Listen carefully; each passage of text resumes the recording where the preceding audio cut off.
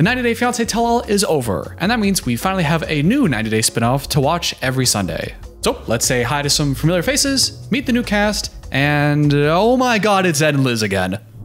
Yes, after all their fights, all their seasons on television, they're on breakup number 90 million by now, who knows? After all their fights on toxicity, we are back to watching another goddamn season with Ed and Liz on it. The two of them now live together in Arkansas instead of San Diego, and they're hoping that a cheaper cost of living and a slower pace of life, and being closer to Ed's family, might do the two of them a bit of good. They're away from the hustle and bustle of everything, and the two of them claim that they had an amazing therapeutic experience on The Last Resort, if you watch that season. I've been here before. I have a leprechaun costume, and they claim that they left that experience stronger as a couple, somehow. And now, together in Arkansas, they claim to have the healthiest version of their relationship yet. We're a beautiful hurricane, and now we're calm and the sun's coming out. And while even if that is true, even if their relationship is the healthiest version it's ever been, that's kind of like saying after all this hard work, they now have the cleanest pile of dog shit they've ever had. Like, yeah, I'm sure it's better than it used to be, but it's still a pile of dog shit.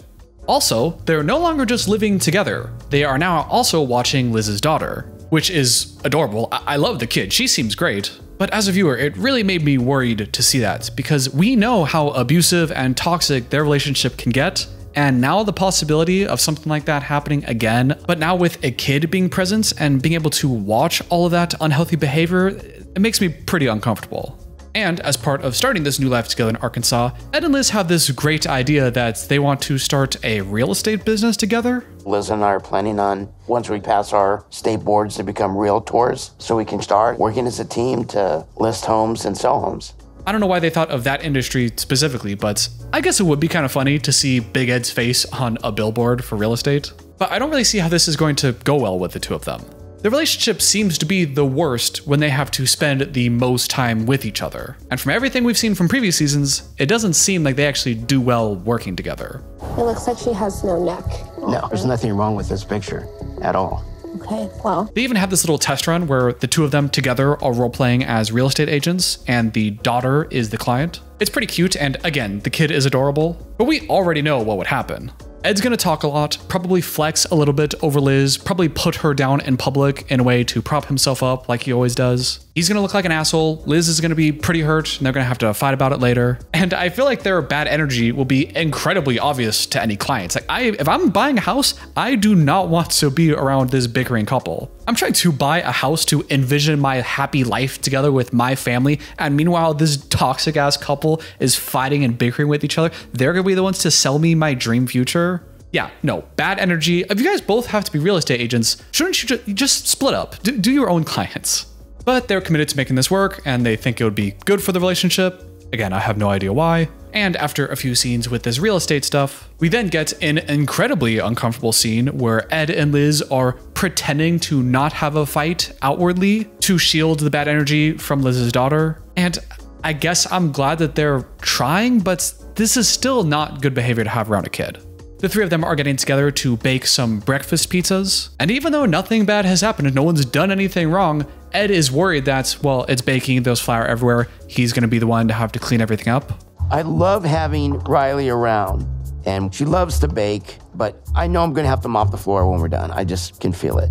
And instead of focusing on this quality family bonding time together where we're all making food, breakfast pizzas, how fun, he's already preemptively mad about everything and starts to take it out on Liz a little bit. You guys are making a mess. I know, but you guys are so messy. Have you not seen yourself cook pasta? I don't make this big of a mess. Kind of annoying, but then Liz immediately claps back and is like, well, you think it's so messy here? Every time you cook pasta, you ruin everything. And she goes over to the stove like, look at all this mess you make from pasta. Which, on Liz's part, is just escalating the bickering. But I also kind of had to laugh because I was thinking like, how much of a mess can you even make from pasta? Then they do this back and forth bickering where I'm guessing they think, well, we're not raising our voices. We're clearly demonstrating hostility and disdain for each other, but we're not raising our voices. So this is okay. You know, everything is fine. Are you gonna smile? Are you gonna clean your mess? Or let this ruin your day? Would you stop ruining it? And you're pouting and you're ruining the event. You stop being a brat because you're ruining it. And then the kid, bless her heart, then jumps in and says, well, do you think maybe we could not argue about everything and we'll have fun and we'll clean it up later? What you guys just start talking about it and we can clean up everything after we're done. And the two of them kind of recover after that and get back on track. But that's just, I don't want a kid involved in this. If I have to watch a TV show with Ed and Liz and they're gonna fight and be toxic and abusive to each other and all that, if I have to watch that, and I will watch that, if we're all gonna point and laugh and go, oh my God, you look at Ed and Liz, I don't want any kids involved. I am not excited to see where the two of them go this season. Up next, we have the couple that I'm most surprised about this season, Emily and Kobe. You might remember Emily and Kobe. Emily was this young, kind of free-spirited person who traveled around the world and ended up meeting Kobe, a native Cameroonian, as an underwear model in China. And the show keeps referencing that Emily used to go around and do things, but can we get more explanation on that? How did Kobe end up there? I'm very curious. Anyway, they met on this vacation, and because of their interaction, Emily got pregnant. And even though that wasn't part of the plan, Emily and Kobe are both very excited and choose to raise the kid together. Emily had to go back to America and give birth while Kobe was away because visa stuff, he couldn't be there for the birth, which kind of sucks. But the last time we saw them was when Kobe was finally able to arrive in America and meets the kid and starts to become a dad. And that's also when we learned that Emily freaking sucked. Emily, who was raising their kid with her family, was entirely used to doing everything in the world her way. And just as a personality, she's not the most giving. She could be quite demanding. My way or the highway, you will follow my rules, and that became a huge problem when Kobe arrived. And how dare he not immediately know everything he's supposed to do exactly as Emily wanted. And we saw throughout the rest of their season together, Emily just be so annoying, condescending, just talking down, just a really annoying way. All right, get in there, scoop it up. Why don't you just start from the big pile? Why are you Calm, honey, just let me do what I'm doing. Why are you pulling it down? Are you serious? You just want to control everything. But since the last time we saw them, it's been a few years, and they even had a second kid together. And honestly, even though it's Emily, Kobe, and their two kids all together living in the basement of Emily's parents' place, it looks like their dynamic has drastically improved. It seems from what they've shown that Kobe has picked up the responsibilities well and doesn't seem to be annoying Emily too much. And it seems like Emily has learned to chill out a little bit and maybe share some of the responsibilities. But although things seem to be going well at home, their plots this season is that the two of them, the kids, and the grandparents are all going to visit Kobe's native country of Cameroon, which, according to the CIA at least, is a danger level 2 and advises travelers to exercise a high degree of caution due to the threat of violent crime and the risk of civil unrest. And after a 22-hour traveling experience with grandparents and kids, I don't know how they survived that, they arrive to Cameroon, and immediately we see Kobe being flooded with locals who are all swarming and crowding him, seemingly to ask for money. They all stop at a Cameroonian fabric store where they all get some cool matching outfits. They meet Kobe's family and all of his siblings in this cute little reunion, and everything goes hunky-dory. Until Kobe discovers from his dad that although Emily and Kobe have been married in the United States, they haven't been married in a traditional Cameroonian way. And until they've had that traditional Cameroonian wedding, their family doesn't completely recognize the two of them as a married couple yet. This whole thing was presented on the show like it was this huge total big deal, like, what? Oh my God, they don't accept us until we have to get married again? There was a bunch of cliffhangers and dramatic music, but the whole time I'm kind of thinking, well, what's the big deal? Okay, you have to have a second marriage ceremony. I mean, like, that seems kind of fun to me. But Emily and her family are a little stressed about it, and they don't know exactly what they're getting themselves into, which is where we leave them at the end of episode 3. Up next, we have another fan favorite couple, Rob and Sophie. These two need no introduction. They were just on the last season of the show. Remember, Sophie is this British influencer lady that Rob claims is incredibly rich and bougie, although it kind of doesn't seem like that. And Rob is that insecure, struggling actor type that can't stop online cheating on her and thinks that anyone who wants a bathroom in their apartment is bougie.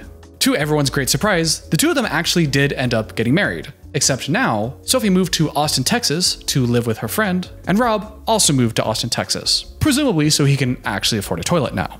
But while they are living in the same city, they're effectively estranged, and neither of them are exactly sure where the relationship stands. Sophie thinks Rob has some problems that he needs to work on, chiefly all the online cheating he's been doing. And until she can get some faith and reassurance that he has actually changed or even understands that what he did was wrong, she's not comfortable diving 100% back into the relationship and living together. Meanwhile, Rob absolutely wants this relationship to work and is essentially begging Sophie to give him another chance and can you just work on this together? You know, this is our marriage. I need you to not run away and work with me on this. But although Rob talks a lot about how he wants to work on things together, it really just kind of seems like he just wants Sophie to get over it. And maybe doesn't understand exactly why Sophie's mad and that maybe he has something he needs to work on too. The two of them haven't talked in a few days, but after some pestering from Rob, Sophie decides to give it a chance and meet up with him. And they finally meet up together, and they're both relieved to see each other. They're just happy to be in each other's arms again. And that lasts for like 3 minutes, until immediately they start bickering about their problems. I mean, you moved out 2 months ago, right? Because of you. I didn't do anything that was You like... didn't do anything, okay? So apparently they got married 2 months ago before this scene, and a month after that, they reset Rob's phone, and somewhere in that process, Sophie discovered 50 bitches that he had been texting throughout their 4-year relationship together. It was like 50 bitches in your phone, Rob. Now, we don't know the nature of these conversations, we don't know exactly how explicit these new 50 girls were, but even if they weren't too explicit in nature, he's already been completely, thoroughly explicit with at least 2 other girls in their relationship, this whole online cheating business. So when Sophie discovers that he's been at least kinda texting all these people throughout the relationship, she doesn't trust him at all, sees it as the same kind of pattern, and leaves. And Rob's side of the story is that he didn't do anything wrong. Cannot take accountability, and you're always going to try to victimize yourself. I'm not trying to... if You're not honestly, accepting all me you need to taking be- accountability. He just brushes right past this whole 50 girls thing and says, well, they're just girls who DM me and tell me I'm cute and try to talk to me. It was like 50 bitches in your phone, Rob. It was literally girls who hit me up, tell me I'm cute, or tell me, you know, just to try to have like a conversation. What I've realized These is little small interactions. Now, I don't know exactly what these conversations are. If he's just getting DMs on like Instagram that says, hey, you're cute, and he doesn't respond, there's no interaction, it is kind of like, what's he supposed to do other than close his DMs? But considering he has a past of engaging with these kind of people and even asking for, you know, certain images that I can't talk about, then Sophie seeing any kind of DM would already trigger a lot of insecurity and suspicion. But again, if Rob is the kind of guy who has talked to these women in the past, I would kind of assume that it probably wasn't just girls DMing him and saying he's cute. He's probably liking the comment, you know, throwing a heart on there, maybe saying, oh, thanks, maybe even a, ooh, you too, girl. Maybe some kind of engagement where he's like, but I didn't cheat, I didn't do anything. But she's like, bro, you've been talking to girls, like, what's wrong with you? At the very least, if you're in Rob's position, you're trying to win your wife back, you're trying to say, hey, you left me a month ago, you moved out, I would like you to move back in. And she says, yeah, you know why I moved out? Is because of all these things. And he hears that, and his first reaction is to just brush it off and be like, well, I didn't do anything wrong. Like, that's ridiculous. Like, what's wrong with you? Like, okay, do you want her back or not? Because brushing right by her feelings and not taking any accountability at all, not gonna work. So they have a big fight about it. Rob ends the conversation with begging, well, why don't you just come home so we can work on our problems together? I would like for you to come home so that we could try to work our out. Which, again, earth to Rob, you know you could have worked on your problems right now, but you didn't. There's nothing magical about her now moving in with you. You're still not gonna work on your problems. And Sophie ends the fight saying, you know, Rob, you're the same person I left a month or 2 ago. You refuse to take accountability for your actions, and you know, this just ain't gonna work. You don't get it? I have nothing to talk about. By the way, can you believe they said that on the first episode of this new season? You're unwilling to change and you're just like how you've always been. We're already at that point. I don't know what's going to happen for the whole rest of the season with the two of them. But we do have just a little bit more to talk about with them because it's pretty funny. Because after some more begging and pleading from Rob, he's finally able to convince Sophie to try to come live with him at this new place so the two of them can work it out. And Sophie, reluctantly give it a chance, shows up and sees that he's left some flowers and a little note for her. And she sees the pretty flowers and is thinking like, wow, Rob, well, what a sweet guy. And then she starts reading the notes, which she's expecting is some kind of love note, some kind of I'm sorry, I'm committed to you, let's work this out, you know, we're married, something like that. But it's actually essentially just a bullshit list of rules for her to follow for their relationship to work. It starts off with some basic rules about dishes and laundry, kind of domestic stuff like that. Washing off dishes before putting in the sink. Putting dirty clothes in bin. Put makeup and hair products back after use. It doesn't say, hey, this is what we're gonna do to keep our living space clean. It's more of like an order for her to not make everything messy. But then it gets to this. Don't get mad at me when you don't get what you want. Be patient and I'll likely work it out for you. Remember that we're trying to move forward and don't focus on the past. Is Rob just stupid? Listen, I'm not trying to be mean here. I mean, I'm trying to be a little funny, but really, Rob, do you not understand anything?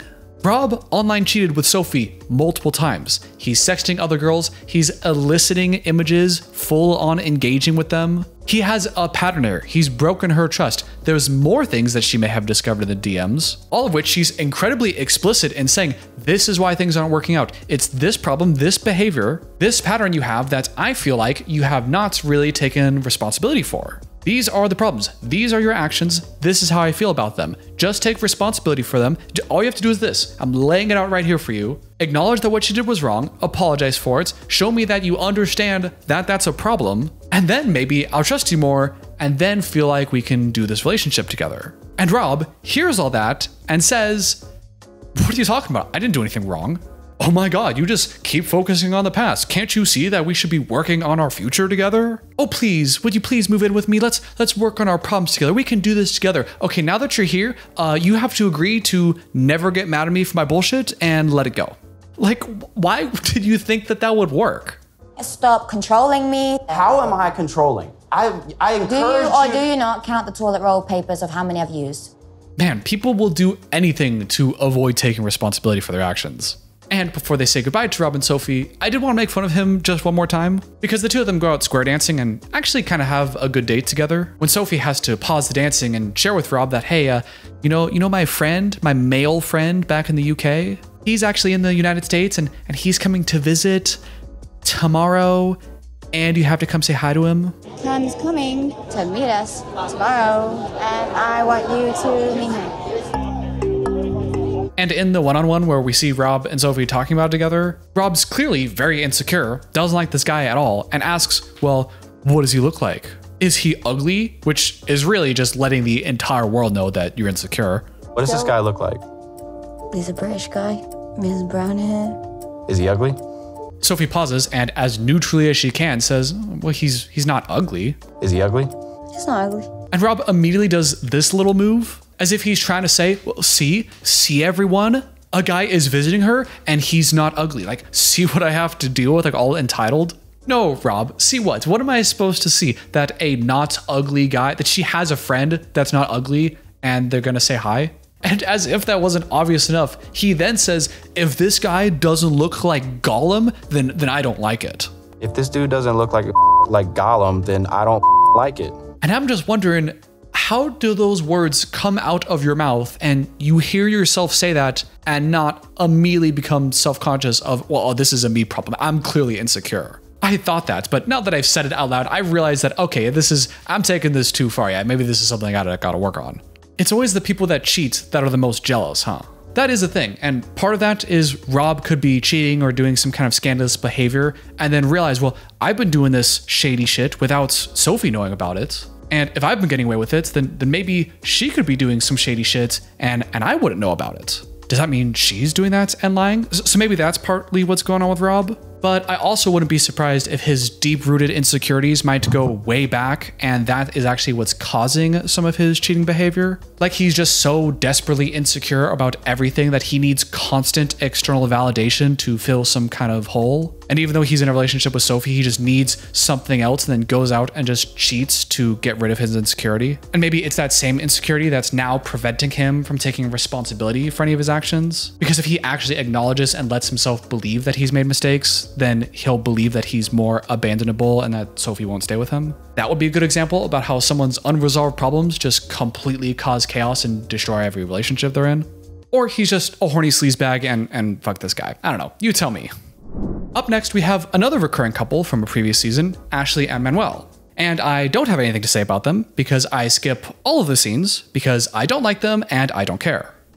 Up next, we have old favorites, Nicole and Mahmoud. Nicole is your stereotypical artsy, fashion-forward LA lady who likes to dress all stylish and dye her hair, and she met relatively conservative guy from Egypt, Mahmoud. When she was on a spiritual journey to Egypt, they met and fell in love, and ended up getting married in like 2 weeks or something like that. They met in Egypt and they fell in love, and then Nicole went back to the United States where Nicole proposed virtually, and then Nicole went to Egypt to get married and tried to stay there, but it didn't work out very well, and the two of them kind of split up. She went back to America, and as I recall, it was at that point that they then got on the show where Nicole went back to Egypt for, I guess, the third time to try to live there and make it work with Mahmoud, but it was just too much of a culture clash. They couldn't figure out a lot of things, mostly about fashion and outfits. You know, she's a very liberal lady from the West Coast, and she's trying to move to conservative Egypt. I made quite a few videos on them last year, and I like those videos. Well, I mean, of course they make me cringe now, but I remember kind of liking them as a couple. They clearly have a lot of problems, and neither of them are very socially good.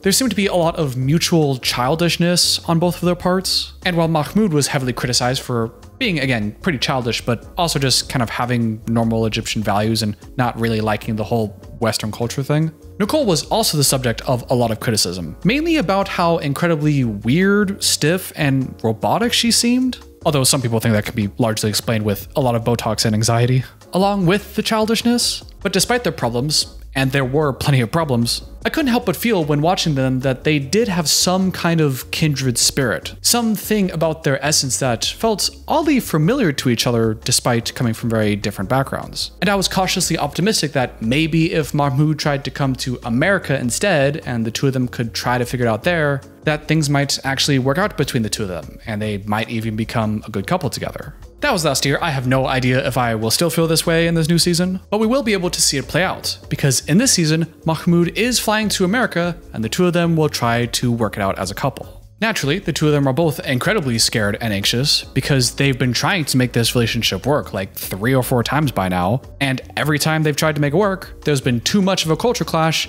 and one of them ends up having to leave the other one, and then everyone is real sad. This feels very much like this is their last chance to work on things together, so Mahmoud basically better like the United States if this relationship is going to work out.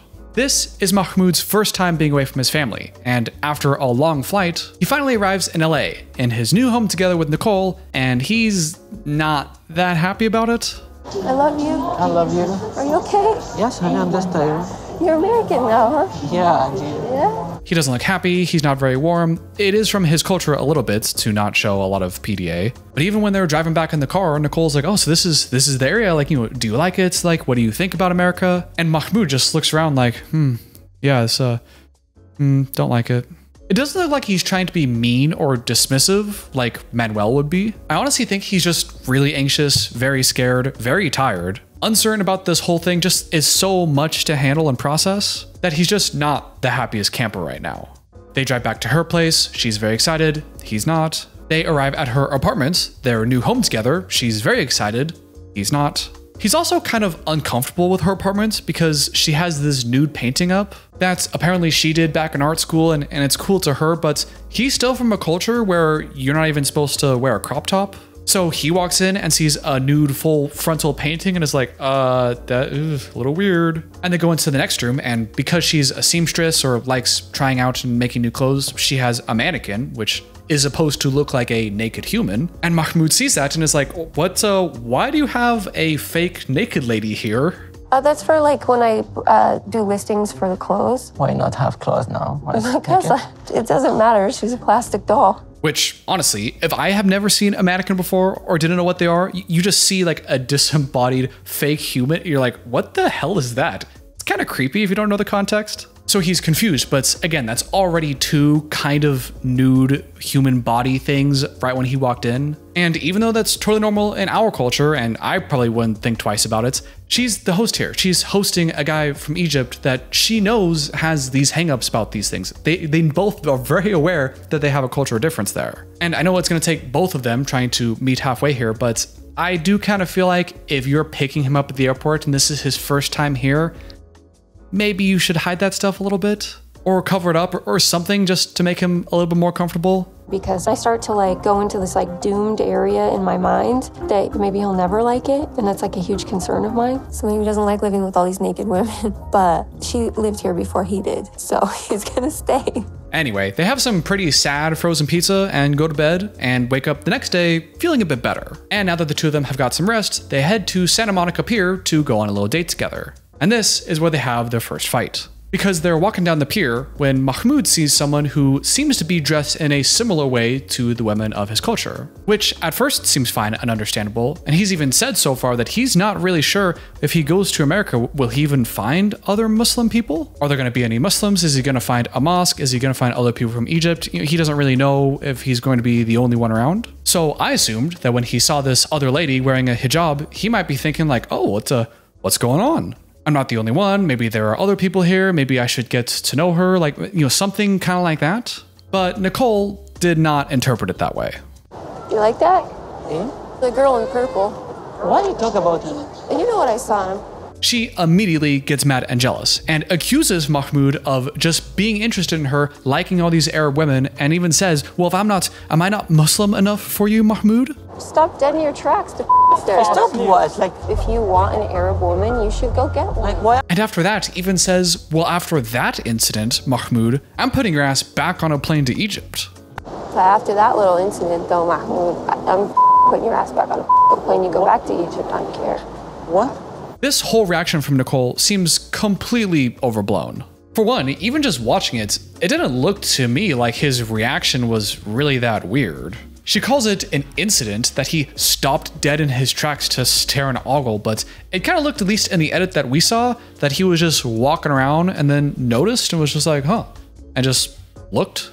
But also, even if he did stop dead in his tracks and just mouth open like, oh, like just staring like that, even then, I feel like I would have just assumed like, yeah, you see that there are other Muslim people here. See, you're not the only one. You'll fit in just fine. You kind of reassure like that. But I'm guessing with her that this is actually a culmination of many small things that have occurred up to this point. Because I mentioned before that due to all the stress and all the confusion and the pressure of everything, that Mahmoud wasn't a very happy camper right now. But honestly, that was a bit of an understatement. Because ever since Nicole picked him up at the airport, he has been an absolute wet blanket. This whole trip so far, every scene we've seen them in together, Mahmoud has looked incredibly distressed, dismissive, and like he's doing anything in his can mentally to just not be here. Egypt is the best. Why punch holes them there? It's for decoration. Okay, honey. I don't know, but it looks so weird. Okay, honey. This is so nice. You like it? It's nice. Although we could totally understand from Mahmoud's perspective if this is just a lot, the stress, the pressure, and that's just kind of freaking him out right now, it's just a lot to take in, I would still think that from Nicole's perspective, it's a lot of pressure on her too. She presumably wants this marriage to work out, and they have failed to make this marriage work out multiple times by now. The entire success of their marriage and future together is entirely dependent on how much Mahmoud enjoys being in America. There's a lot of pressure riding on him enjoying his experience here. And if the entire time so far he seems like he's doing the exact opposite and very much not enjoying his time here, then I could understand if from Nicole's perspective, she's freaking out. But this isn't gonna work, this isn't gonna fit, he doesn't actually like it here, like, oh, this is, my whole relationship might be falling apart, like, panic. I just hope that Mahmoud really is just exhausted, and that's it, because I start to like go into this like doomed area in my mind, and maybe he'll never like it, and that's like a huge concern of mine. And she's thinking, well, let's just do anything we can to have some fun. Let's go to Santa Monica Pier, have a good date together, maybe show him why America can be pretty cool, but he still seems kind of cold and not really there. And then he sees the one Arab looking woman and then goes, oh, like that's what I want. If that's what she's feeling right now, then I could understand if that was the straw that broke the camel's back or just made her snap. Like, you know what, fine. If you just hated here so much and if you just want to be in Egypt and go be with an Arab girl or a Muslim girl, like, fine, just do that. Like, I'm done, get out of here. I don't know, I don't know if that's what's happening with her. But if it was something like that, I would tell her like, hey, you can just tell Mahmoud how you feel. She could go up to him and say, hey, I know this is a lot for you, and I'm sure you're really tired and all that, and I want to give you your space, and I want to make sure that you're as comfortable as you can and let this acclimate, but I'm also really afraid because I really want this relationship to work out, and if it seems like right now, even if you're tired, that you maybe not are loving everything or you don't really like it here, then I get scared because I want you to like it here. I want this relationship to work out. And I'm really scared because I love you so much. And I want this relationship to work and our marriage to work. And, you know, if you do something like that, then you're both on the same page. But as it stands, if you don't say anything like that and you just keep it in and they just go, ha ha, yeah, and you're just going, ha ha, yeah, then yeah, you're gonna blow up eventually. If you want to be a little womanizer, you can go back to Egypt. Okay, I will. I'm done. I'm not going to now. Good. But this was only episode 3, so they have an entire season together to figure this out. And I hope they do. I'm not a betting man, but we'll see what happens with them. And lastly, the final couple we have to talk about in the first 3 episodes of this new season is everyone's favorite couple, Gino and Jasmine. You know them, you love them, you hate them, and if for some reason you forgot who they were, the very first scene together is of Jasmine fucking sucking Gino's toe. What the hell, TLC? So we know what's up with the two of them by now. Jasmine is finally in America and complaining that Gino's living situation is kinda gross and too cold for her liking, but she's finally acclimating, they're having some fun together, the relationship seems to be going pretty well, but there's just one thing missing, which is Jasmine's kids. You see, part of their arrangement of Jasmine coming over to live with Gino in America is that ultimately her kids will also be coming to America. Jasmine might be enjoying her time here in America, but as she says, if it's either living her life here or going back to Panama and being with her kids, she's choosing the kids every time. She really misses them and is worried about the timeline of everything, and is especially worried because Gino was the one that's been handling all the paperwork. Gino thinks he's an immigration expert, and he has no money for a lawyer, so he's been doing it all himself, and Jasmine has just been relying and hoping that Gino over here didn't fuck anything up. So, after 2 episodes complaining about it, they visit the world's sassiest lawyer. Google didn't tell you what to do. Where they learn that, yeah, Gino did kind of fuck it up. It seemed like in the original paperwork to get Jasmine over, Gino should have added her kids to that whole thing. In that ideal situation, Jasmine may only have to wait a couple of months before her kids join her in America. But because Gino didn't do that, and was instead going to fill out their own paperwork separately, now it might take up to 2 years. Which, to put it nicely, is way, very super much worse than Jasmine first expected. Now, Gino's hearing the lawyer say all this, that he fucked up, and that Jasmine is gonna have to wait way longer to see her kids now, and is probably thinking, oh, God, I am so screwed. Jasmine's gonna be so mad at me. Oh no, I'm not even gonna live to see next week. And if he was worried about that, he would be correct. Because after the meeting with the lawyer, they go to a cafe where they talk about it, the two of them, and Jasmine lets him have it. But actually, not really. Because at this point in the story, it's obvious to everybody, Gino messed up. And Jasmine has every right to be very upset and hurt right now. But she actually handles it pretty well. She's emotional and hurt and explains those feelings, and then relatively calmly says, you know, I need to have my kids and I wish that they were here, and I'm so stressed, I never thought it would take this long, and it feels kind of extra bad because it could have been avoided. Like you omitting my kid's name, just it up for us. I mean, she still wasn't the absolute nicest about it, but all things considered, I was expecting way worse from her. But Gino's reaction tells a different story, because he gets very defensive very quickly, and essentially says, well, I'm sorry that I did all this work and made one little mistake, and that ruined everything. I missed one thing. And despite Jasmine's hurt feelings, it seems like her core point is, I want to make sure my kids get here as quickly as possible. You messed up already, so I think now we need to get a lawyer, right? Right? You're not a lawyer, and that's the part that I want you to understand. You know, you could have good intentions, and I get it, but which, in my opinion, is actually very healthy of her, because she's not focusing on everything Gino did wrong and really harping about how dumb and stupid and incompetent he is. She's actually focusing like, okay, you made a mistake, but the goal is the kids. They need to get her quickly. How are we gonna do that? We need a lawyer. Can we get a lawyer, please, now? Yes? But Gino doesn't budge. And as he said 100 times up until this point, that's $5,000. I don't have the money for a lawyer. We can't hire a lawyer. Doesn't matter what you want. I don't have the money. Can't hire a lawyer. I'm in debt. Don't have the money. that's why please hire a lawyer, you know. And I'm not gonna use the lawyer. I cannot take that risk. And honestly, watching this scene with Gino is a little frustrating. Because I think we're all in agreement here that, yeah, Gino did mess up. It's not the end of the world, but Jasmine is hurt and she's being very functional right now and saying, okay, but we need to get this right. And it seems like, for some reason, Gino just has a wall up and says, nope, can't do it, and doesn't seem to be willing to say, hey, you know what? I'm sorry. I did mess up. I thought I had it under control. I thought we could have saved the money. I did mess up. I'm sorry about that. He doesn't seem to be able to really take accountability for that. Don't sit there and criticize me for all the hard work that I've done. I'm not criticizing you. He mentions that it was her responsibility too, right? She could have Googled and became more aware of the documents, and I think that's a valid point. Maybe she should be a little bit more hands-on about it. But his refusal to take any accountability here is like, Gino, you messed up. Like, just say sorry. No, I'm not. I can't believe this from you, you know. What kind of... And I think because he's not able to take any responsibility, Jasmine only gets more mad. And then this happens. I'm begging you. And I'm telling you, I don't have... You being okay and you screwed up in your dumb head. Wow. Wow, what on us. And Jasmine cries and Gino gets mad and storms off. And as frustrating as Gino's behavior is here, and as much credit as I'd like to give for Jasmine for actually handling it all pretty well, we can't just forget all the times Jasmine has been incredibly hateful, mean, hurtful, just saying the worst things to Gino whenever they have a fight. I wouldn't be surprised if, given their long history of these kind of fights going very poorly for him, that maybe for hours up until this point, he's already been triggered and in defense mode. He would have known going into the lawyers meeting that this is a big deal. We're talking about Jasmine's kids here, we're figuring out what their future is, and if I messed up, she's gonna kill me.